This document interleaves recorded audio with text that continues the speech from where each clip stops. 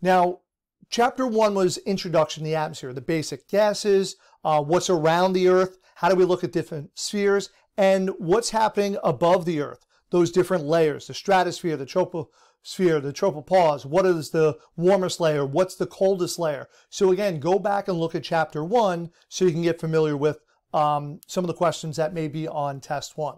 Chapter 2 is about heating the Earth's surface in the atmosphere. So how do we warm things up at the ground? How do we warm things up above the ground? And that's what we're going to be looking at in chapter 2. And all this heat generally is produced by the sun. So first, the Earth has two different types of principles. One is rotation, one is revolution. Rotation is the spinning of the Earth at its axis, and don't forget, it's tilted at 23.5 degrees.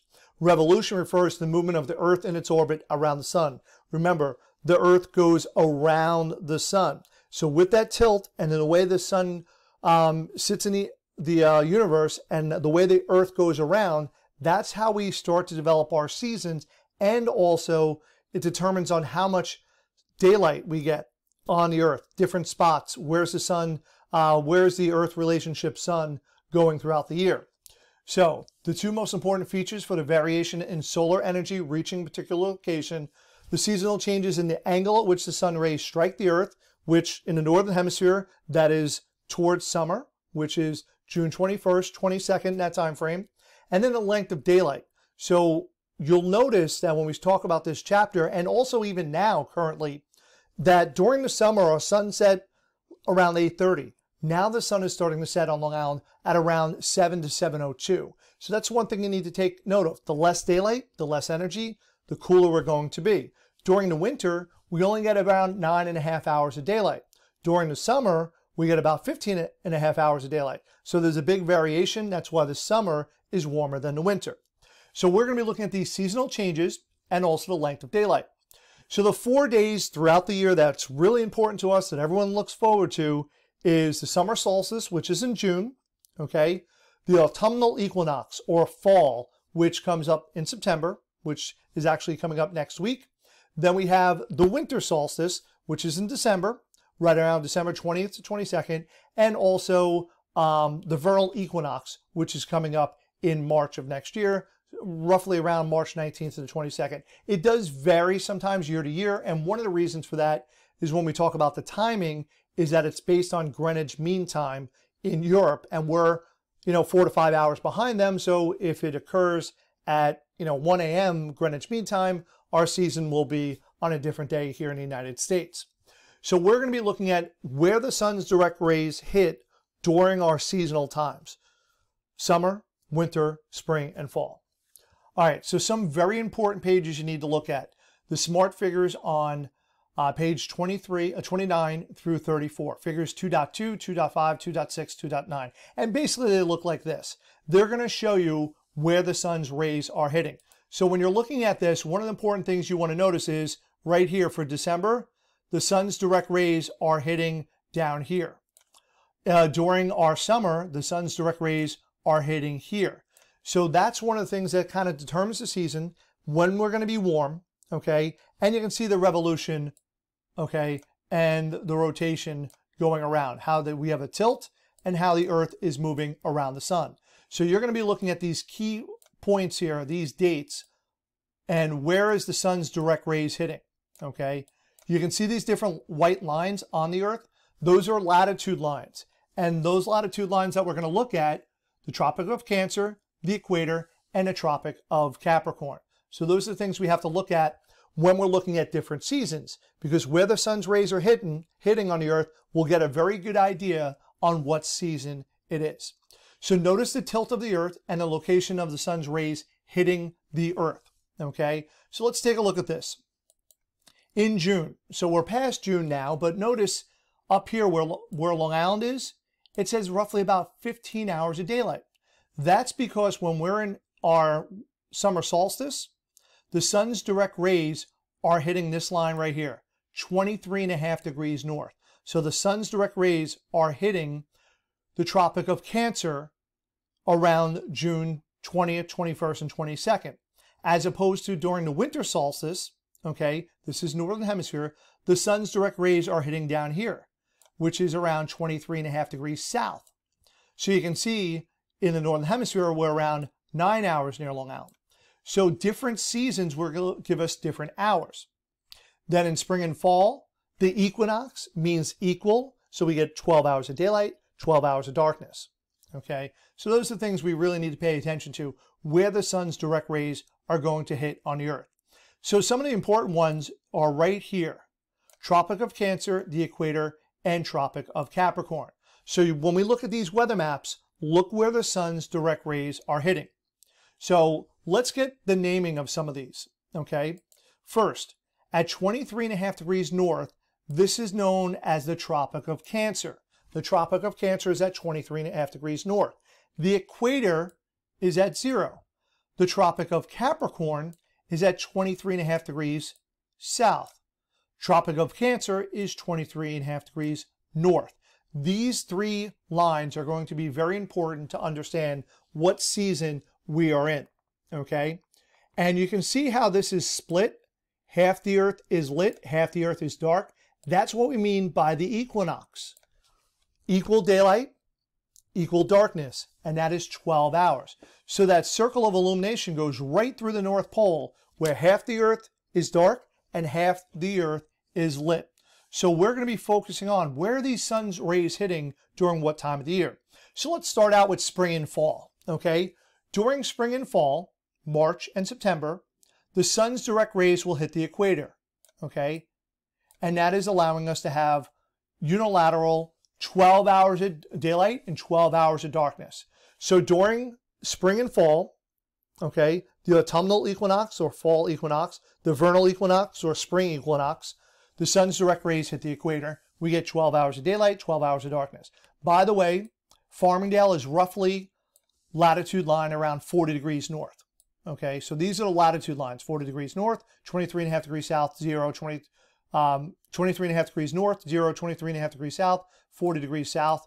You have the Arctic Circle at 66.5 degrees north, and you have the Antarctic Circle, which is down at 66.5 degrees south. So let's look at summer. The sun's direct rays are hitting into the northern hemisphere.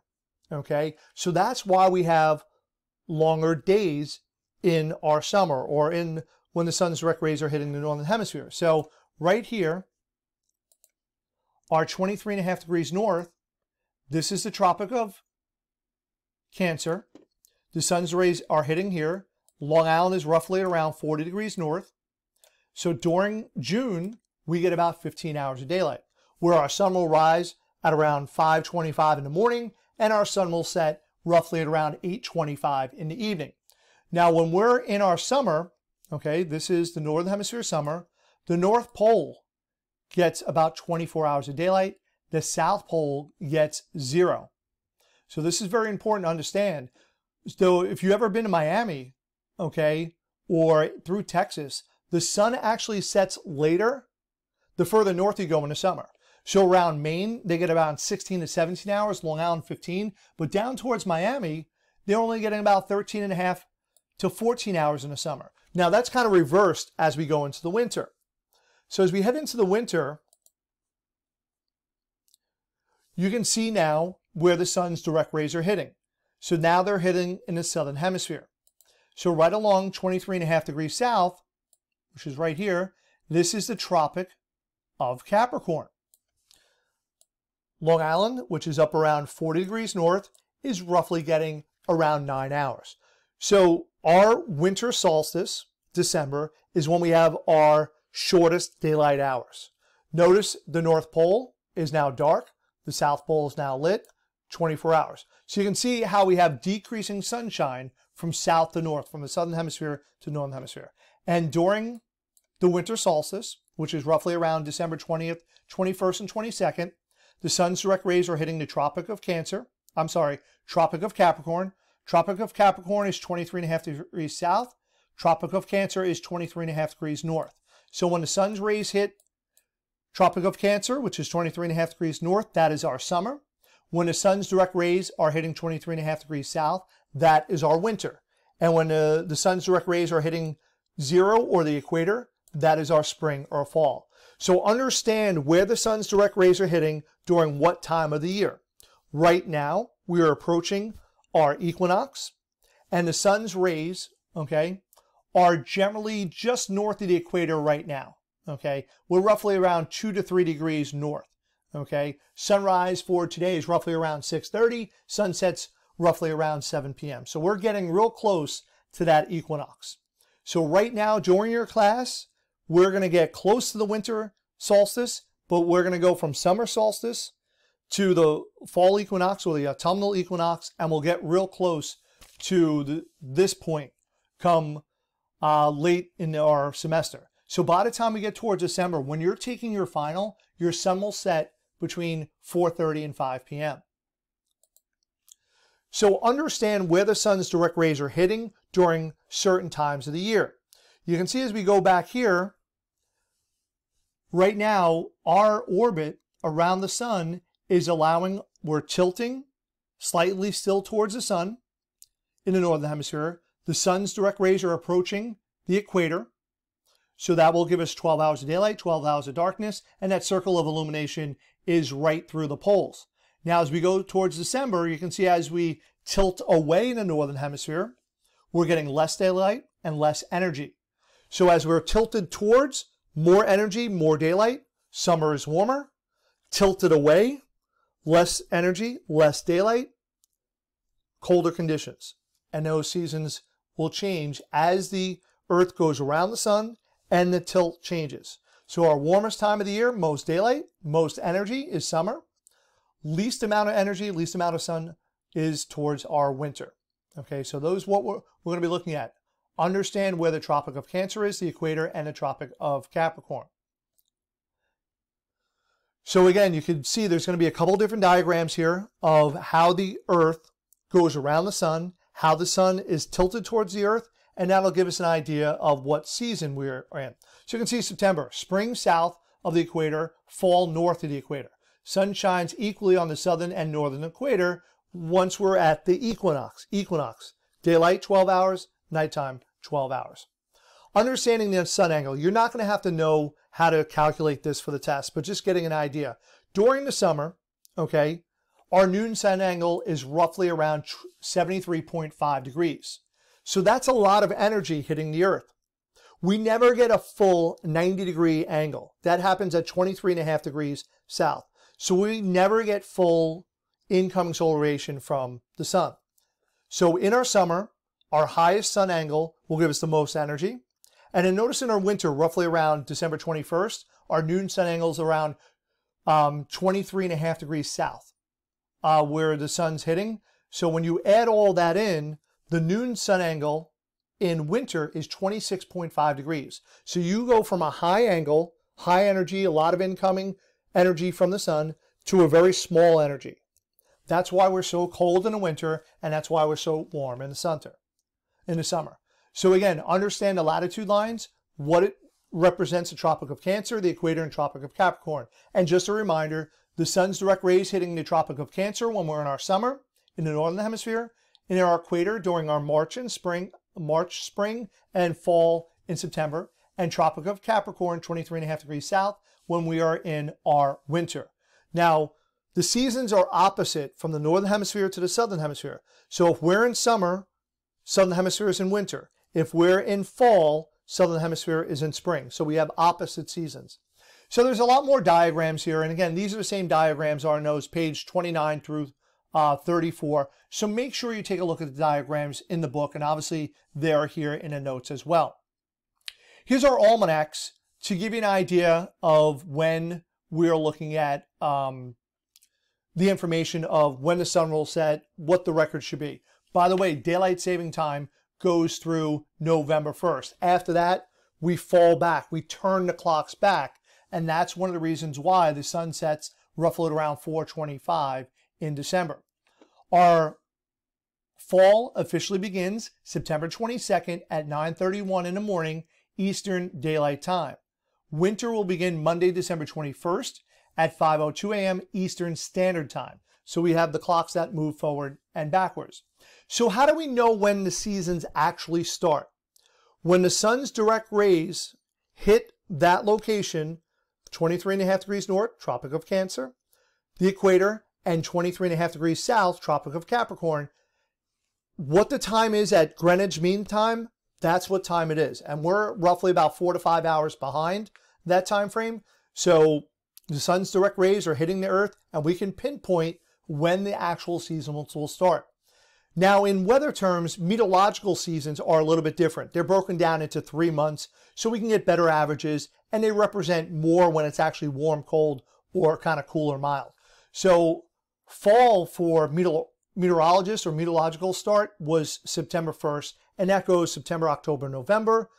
December 1st is when winter starts for meteorological situations. Astronomical is when the sun's direct rays hit a certain portion of the earth. And again, our fall will start Tuesday, September 22nd at 9:31 a.m. That's when the sun's direct rays are hitting the equator. Our winter, Monday, December 21st at 5:02 a.m. That's when the sun's direct rays will hit the Tropic of Capricorn, which is 23.5 degrees south. And as we go back towards next summer, roughly around June 20th, that's when the sun's rays will hit Tropic of Cancer at 23.5 degrees north. So you can read more about why the seasons change to follow up with what I just went over, understanding where the sun's direct rays are hitting during a certain time of year. Now, as the sun's rays come in and we're tilted towards the sun, we get a lot more energy coming in. So what is energy? Energy is the ability to do work. There are 2 major categories of energy. One is kinetic energy and one is potential energy. So kinetic energy is thought to be the energy of motion. Things are moving around the atmosphere. Think about if you ever seen a little ball pit that kids play in, all the balls are moving around. That is kinetic energy. The molecules in the atmosphere, those are kinetic energy. They're moving all around, okay? Potential energy is the ability to do work, okay? That I'm sitting here right now doing nothing, but if I get up and start talking and moving, that would be kinetic energy. In the atmosphere, water droplets suspended in a cloud that's not falling from the sky, that's potential energy. Little water droplets hanging out in a cloud, suspended there, that's potential. And then as it actually starts to rain, that's the kinetic energy. And when there's a lot of kinetic energy, we get thunderstorms, and we can get tornadoes, we can get hurricanes. So those are the differences between potential, which is the ability to do something. Kinetic is the actual movement of all the little motions and molecules in the atmosphere. So there's a heat transfer. Heat is the transfer of energy, okay, into and out of an object because of temperature difference between that object and its surrounding. Go read to follow up again on page 35 to 38. So basically what we're going to be doing is, how is heat going from one object to another, okay? And this is one a lot of people are familiar with because you can kind of touch it. Conduction. If you ever boiled water, if you ever cooked pasta, okay, and you have a metal handle and you're cooking that pasta, you turn the flames on high. If you go to touch that metal handle, you're going to burn yourself. That's conduction. That's why we have mittens. Or if you ever put a metal spoon into boiling water, it's going to move from that water into that metal spoon. Metal spoon's going to get hot. If you touch it, you're going to burn yourself. Convection. See those little water molecules moving up and down?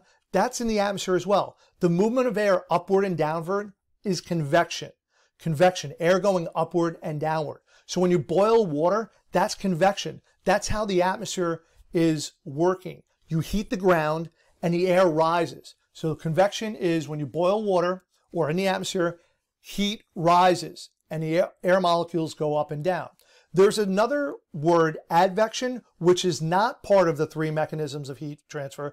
Advection, not part of the 3 mechanisms of heat transfer, but it's the horizontal movement of energy or heat, okay? Advection is horizontal, not part of 3 mechanisms, the main mechanisms, but you have convection, which is vertical. Horizontally is advection. So convection, conduction, and then we have radiation. That's the energy that's coming in from the sun, or you can see here, flames off of a fire pit, maybe logs or your stove. That's radiation. All objects give off some sort of radiation. And radiation can be very deadly depending on what type of radiation. For example, an X-ray is dangerous radiation. If you get enough X-rays, that radiation can make your bones a little brittle. So 3 mechanisms of heat transfer. Conduction, the transfer of heat through matter by molecular motion, activity or motion. So it's going to go from one object to another. Convection, a transfer of heat by mass movement or circulation within a substance. Air going up and down, or water bubbles going up and down. Radiation, a transfer mechanism by which solar energy reaches the planet. That's the sun's rays coming into our atmosphere. That's what's going to heat us. So if we don't have the sun, we're looking at much cooler conditions, a much cooler climate.